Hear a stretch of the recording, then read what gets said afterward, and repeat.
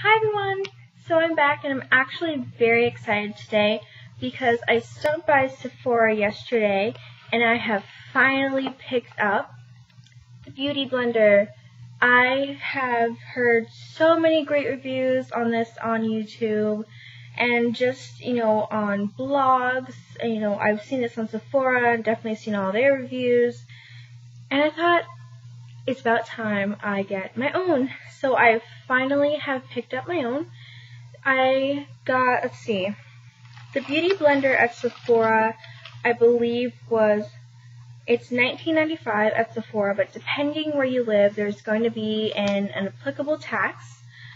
So I paid a little over something like $21, something like that.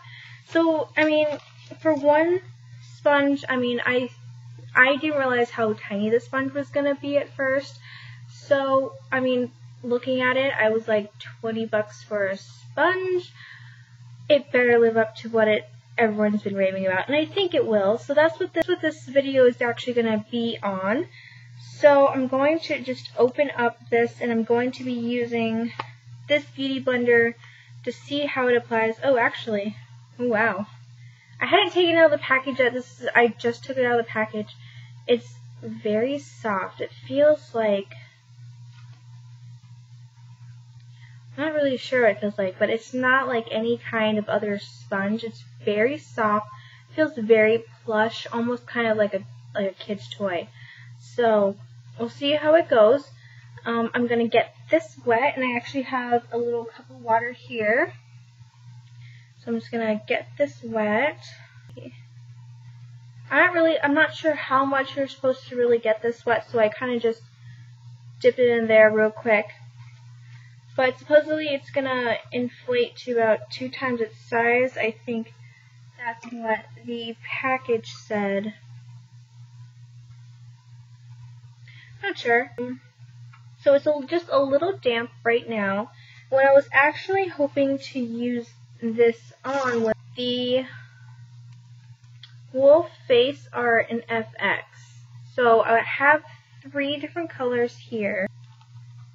This one, which I think is going to be too late for today, I think, is color 012. This one here is 014, and this one is 015. So I might have to use a mixture of these two in order to get the right shade. Alright, so I'm going to start off with the lighter color first, just in case. Now this, I believe I've talked about in my IMATS New York 2013 haul. This is actually a wax-based product, and this is a water activated product as well. So this itself is actually 30 grams of product right here. So it's definitely plenty of product for me to use.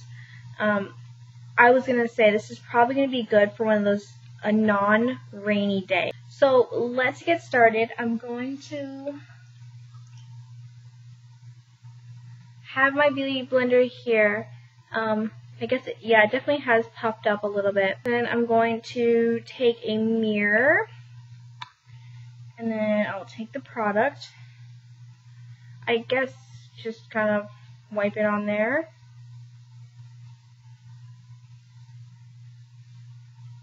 Not sure how much I'm really supposed to be taking, but we'll see. Just kind of get a pretty good amount on there.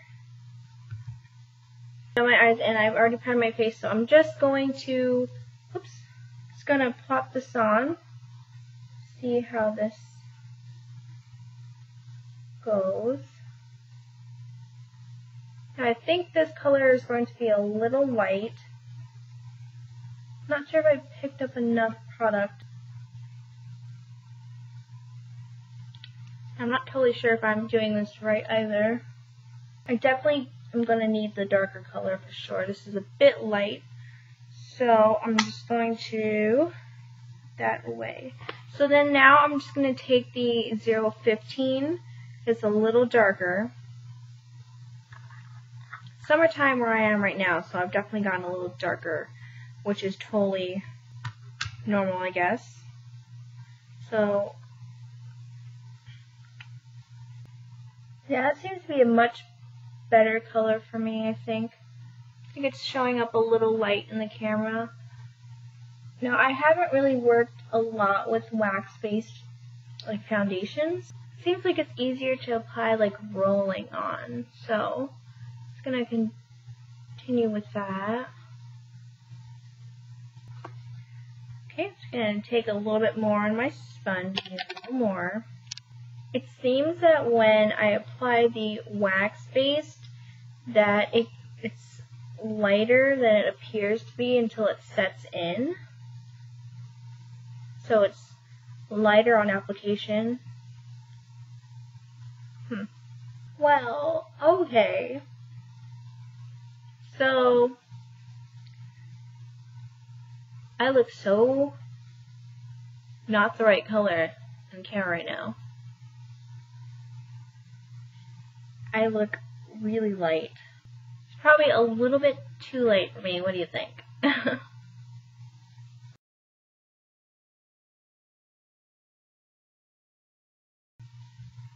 Okay, so yes, I know my face, it's still drying, but this does seem to be maybe a little too light for me.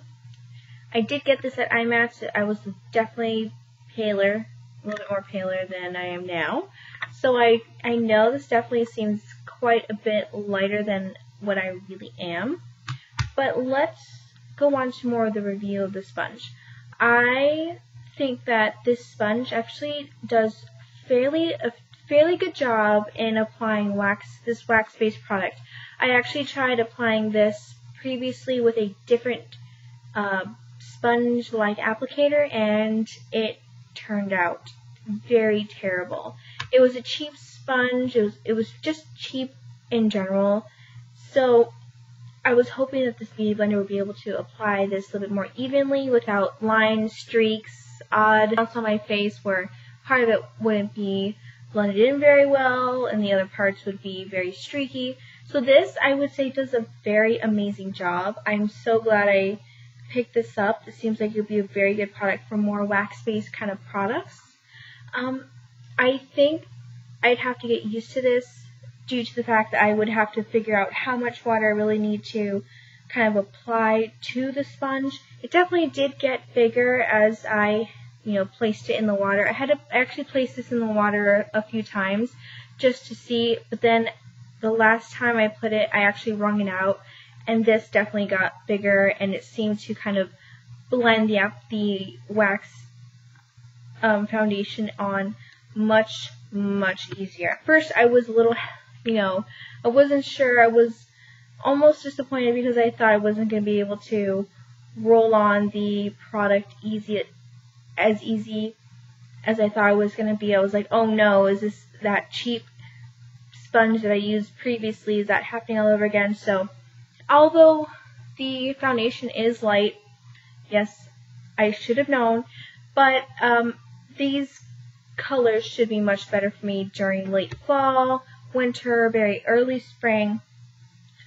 So I would definitely give the Beauty Blender maybe an 8 or 9 with wax-based products. I will have to try this with powder and with liquids and creams, which I'm very excited to try out, but so far I think this was a good purchase. I think it was worth its money. It blended the wax-based product very well, which actually, I think wax-based products are even harder to apply than regular foundations. So this being able to blend out the wax-based product very well is actually, in my opinion, a great, great, great thing. So that's my little review for the Beauty Blender. So if you haven't picked this up yet, I would definitely go pick it up. I will be using this more in tutorials and videos coming up. I know I haven't done too many tutorials lately, but more are to come. I know in the past I've done so many more tutorials than I've done reviews, so I'm trying to put in some reviews and first impressions, videos like this. If you like this sort of video, please let me know in the comment section. I would love to hear your feedback. Give it a thumbs up if you like this kind of video, or a thumbs down if you don't like these kind of videos. The more feedback, the better. I hope you guys are having a great day. I hope you enjoyed the video. Bye!